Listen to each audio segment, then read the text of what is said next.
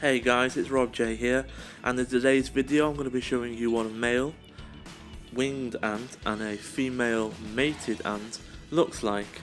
So when you're out and about in the nuptial flight, which is happening right now, you will be able to tell what you've caught and what not to catch, per se.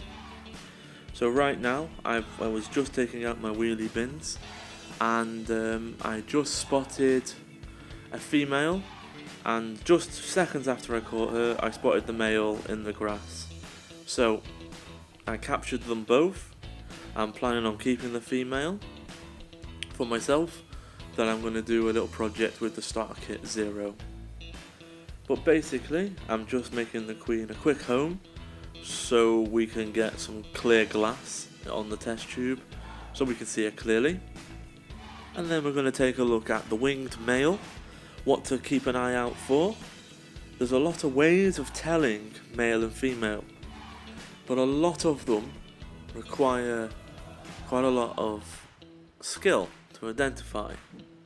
So instead of going into every way of telling, I'm going to do straight off the bat beginner which is which and what to generally a safe way of telling.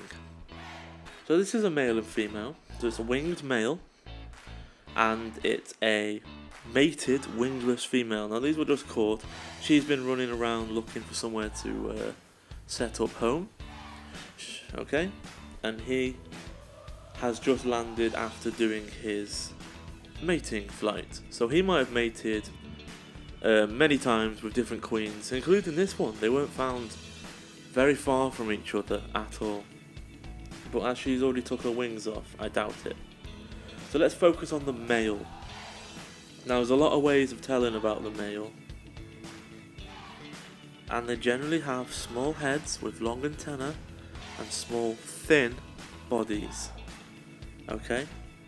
Now the biggest way of telling that I found is the little sort of hook. We'll put it that way, the hook at the back sticking out towards downwards. Now we're going to take a nice slow shot of when he exposes it to us. So if we just wait for the shot to continue through.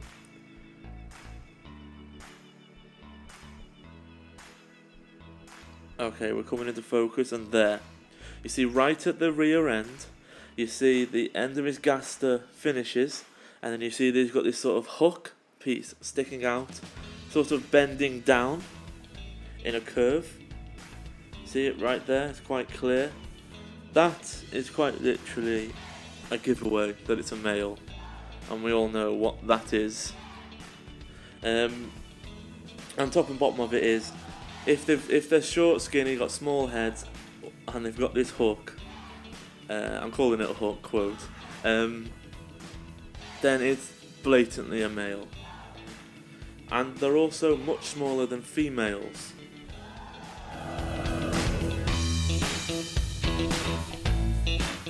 So now let's move on to my queen that I've just found quite literally minutes ago. Now, to identify her as a queen, not only have we got to look at her head, her gaster, nice and broad, quite plump rear end. It always gives a queen away. But the most definitive proof is the wing scars.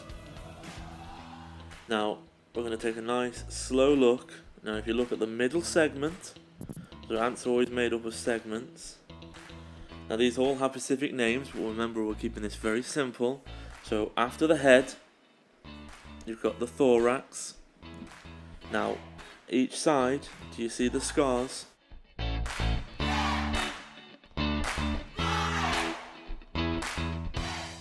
This is by far the best way to tell if you've got yourself a queen.